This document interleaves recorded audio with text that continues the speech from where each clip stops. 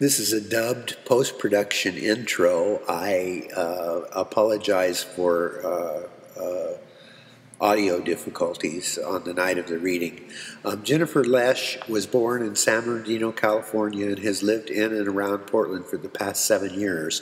Her work has previously appeared in Eclectica, McSweeney's, Internet Tendency, X-Connect, and other places. The poems she read at the 2010 Wordstock Festival can be found in the latest Voice Catcher anthology, available at Powell's Books. She's a founding member of Portland-based writing group The Guttery, and is a former Pushcart Prize nominee and writer-in-residence for New Light Studios in Beloit, Wisconsin. Now we'll begin Jennifer's reading, and once again I apologize for cutting off a couple of lines of her first poem. So here's Jennifer. The way she made it sound, it had been your cousin first, and while you were still hanging out to dry, his 9 dirt-eating friends. The way Leslie told it, you had potions and spells to bring those red X's back to the pages of your calendar. Leslie said you'd been caught with a carrot, that ruddy man of such thirst, behind the girls' gym. And your sister, she'd been there with knobby cuke in hand. When it first happened to you, your chunky girl legs spreading on hay bales, on twisty Laura Ashley sheets, on cellar floors, on McDonald bags and oil rags. In someone's back seat, Leslie said, "Pop went the world." The way Leslie told your story on that summer day, as we gripped dappled horses between our lily thighs, she burned you right into the leather belt of my mind, so that I've flayed myself with your image ever since. So that when someone says whore, you stand up somewhere within me, your chunky girl face serene, as you take a deep and satisfied bow.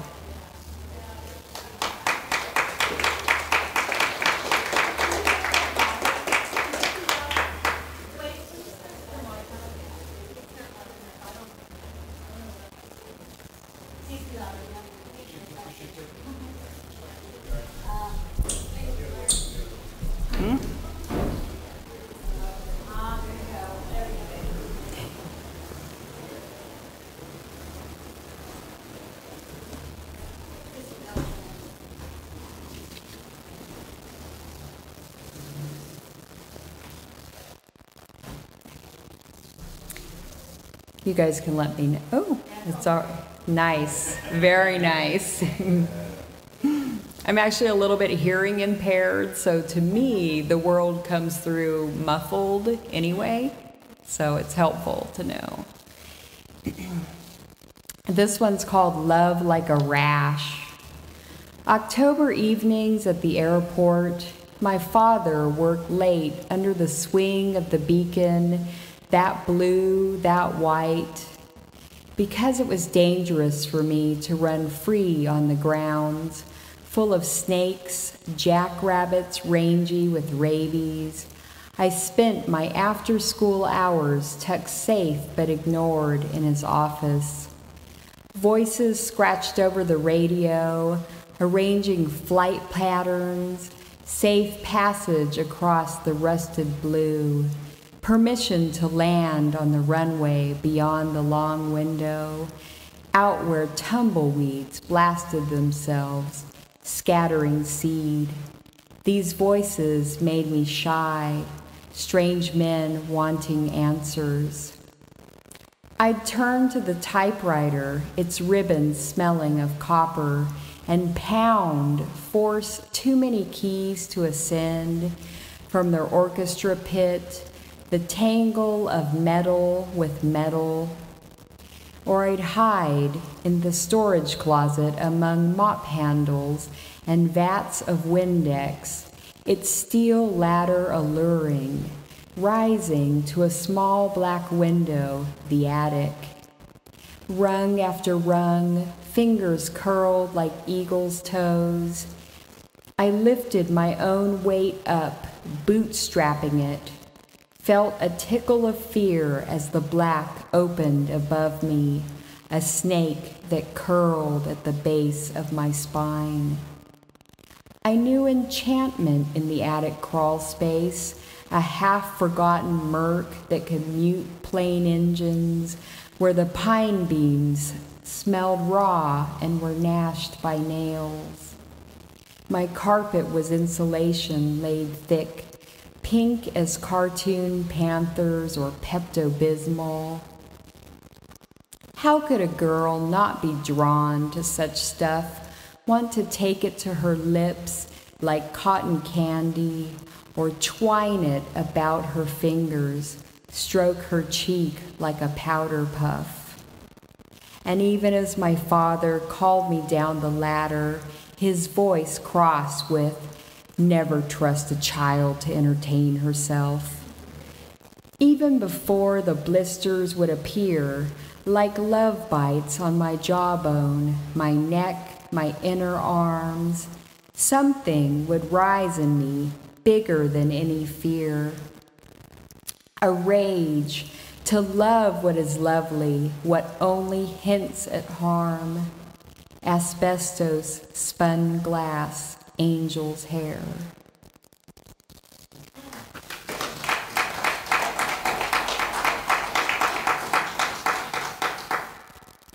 And this poem is an older piece that I recently rediscovered.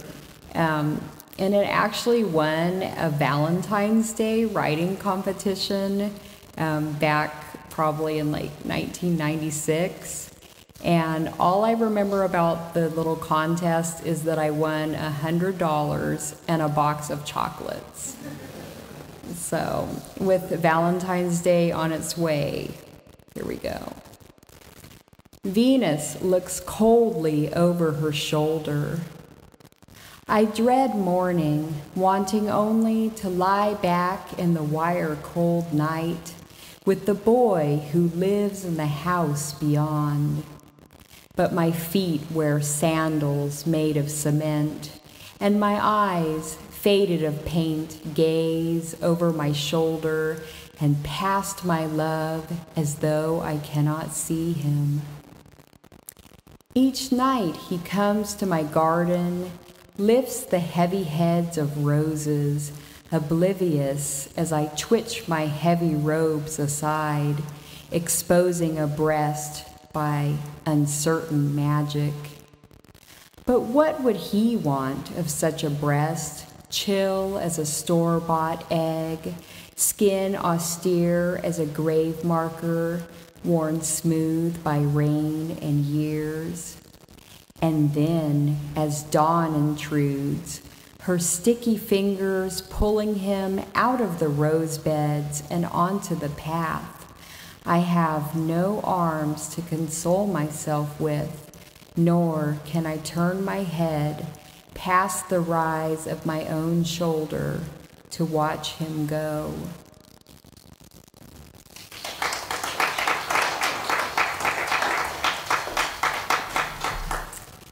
And this poem is something that I refer to as a Frankenstein poem. It's a much older piece that, I probably wrote it like 12 years ago, and I thought it was really good. And I recently rediscovered the poem, reread it, and realized it was not so hot. So I took the poem and I reworked it, kind of did a remodeling job, a facelift, I guess, top to bottom, and came at it from hopefully a more mature perspective. Some of the stories, the people that are in the poem their stories continued over the 10 or 12 years. So this is what I got. When the aquarium became unbearable, he moved out, and I was left with these fish I'd never even wanted in the first place. A school for the wayward, a ragged danio, a glassine catfish, a plecostomus, like the heel of a run-down prehistoric shoe. The tank's light was burnt out, so these captives drifted and dove in the darkness through their plastic forest, scudding gravel the color of their dull bellies. I didn't and couldn't know if they had real thoughts, if they could feel the change of ownership like a ripple that made their cold hearts swell with fear. Yet the power filter's hum was a small comfort, familiar to sleep to, something to wake to, wrapping me almost like arms. I kept at it briefly, the business of owning and caring for the tank, but its wall-eyed orphans begged more attention than I could give. The water stank like Pike's Place Market, if it had been abandoned in some unspecified apocalypse. I thought I wasn't meant to be a mother at such a young age, or perhaps ever.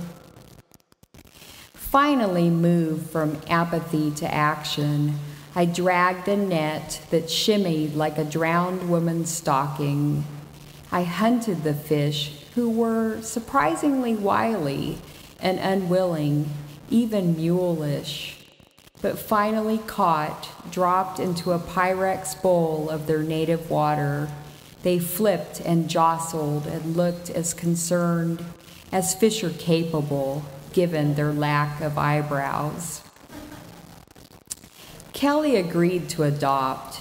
She was married, seemed stable, shared a one-bedroom flat with the childhood sweetheart she divorced later, who has since died young being relative once we passed that certain milestone, the death of someone who was formerly older than us, whose heart stopped while playing indoor soccer at 38, who's now younger than us, who dared teeter at the edge of middle age, then veered and avoided the fall. The notice of his death came in a cold ripple across the net and into each of our inboxes, news unwelcome as a virus and just as readily shared. And as for the fate of those 3 fish, in case you're wondering, I really don't know. But to get back to the day of the aquarium, I drained it with a hose I fed out my second-story window. A quick suck on the end, and 30 gallons fell in a stinking arc for what seemed like hours, but was probably minutes. I felt proud and accomplished, alone and brave and devil-may-care. I still had to call a friend over to help me move the tank. We heaved it to the window seat, stopped to rest this impossible load of glass, rocks, wet sand, filter plates and tubing, plastic plants fallen over like a forest after a landslide. As a joke, we edged the tank halfway out the window, paused at the ledge, gasped, and I can't really tell you what inspired this, but we pushed it over. The fish tank fell and fell in the dusk, became a shatter of shards, a brilliant commotion. We laughed, bent over, we thought we'd break in two, and we are laughing still. The story, if stopped now, lets us congratulate our young selves, such rascals, such rogues. So I always hold back the epilogue because it's not funny. How I waited for a week for something more to transpire, for the gardeners to stumble upon my dump site of glass, for the landlady to post a letter of eviction on my door, for my lost love to come back and see the mess I'd made and realize life is short and comic and better spent laughing by my side than walking away. But what happened was nothing much. I trudged outside, dragging a garbage bag like a crumpled shadow of sadness. The next-door neighbor watched me toil, clucking her tongue. Before she realized I could actually hear her, that I was a real person, too. Not just another cliche that stops short, like punctuation or death, but not much more than a kid who's just learning how loss can be ridden like a wave that can take her all the way crashing into now.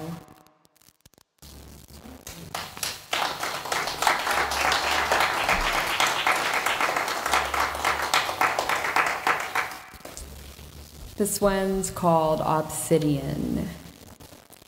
Trucks brought sand for the new track at the schoolyard, and afternoons I walked the smooth oval mile on mile, and wonder of all found mixed in the grit obsidian scattered like Satan's toenails. Examined closely, each chip had a whirl like a fingertips map. Pressed to the eye, it smoked the sun. I gathered glass fiercely, tucking the pieces in my breast pocket where they jostled, brittle in the keep. I ducked and seized, stooped and plucked, rose up triumphant, toes to the hinge that kept my shadow from flying away.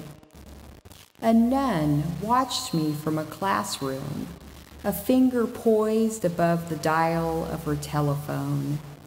She had yet to interrupt my mother's day to warn of a daughter's strange habits.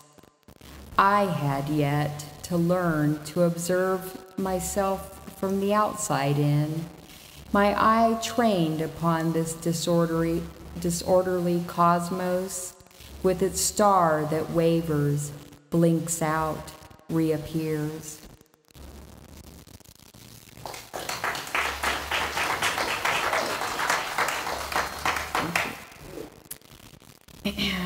This poem was originally published in something called the California Poetry Calendar, which is probably now defunct, but was a really cool effort at the time. And I'd have to look it up, but I think I was Miss October. Why my father smoked. I never knew why my father smoked, but I remember it was a time when I could do no better than sit at his feet before the television, watching the tobacco in his pipe glow. His forehead was steep as the slope of God through spice smoke and the blue of the evening news. Just before he'd shake open a newspaper and block me from sight, he'd blow me a ring, 2, 3, fat as hoop skirts, and as these dissolved into my laughter, my father would slide slowly into the silence of important words and men.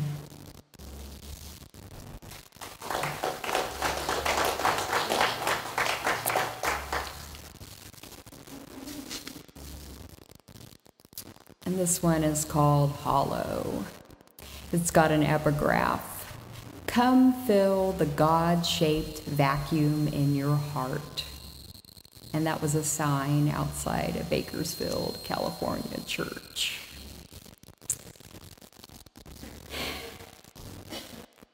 And tonight I have this rain Have it like Mardi Gras beads twisting against the neon. Have it dark as jet against one burnt out letter O, thunderously cold, a dead eye. And tonight the worms have stormed these cement pathways, and tomorrow they will turn in on themselves and die. In the winter sun, they will bake and blacken into wedding rings of spent sorrow. And tonight I have these lips that quiver against pale, so red, a knife drawn against bread that miraculously bleeds. Tonight I have a mouth that hoops itself into a sigh, a tongue that whips teeth in a parody of flagellation, but is unable to speak. What I want to say is that it takes a void to inspire songs for angels, a vault to urge a voice to its heavenly vibrato.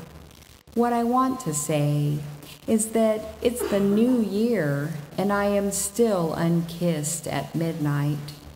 What I want to say is that even in the midst of grim abundances, I am without you, you who have become my God of the hollow, my Prince of thin spaces.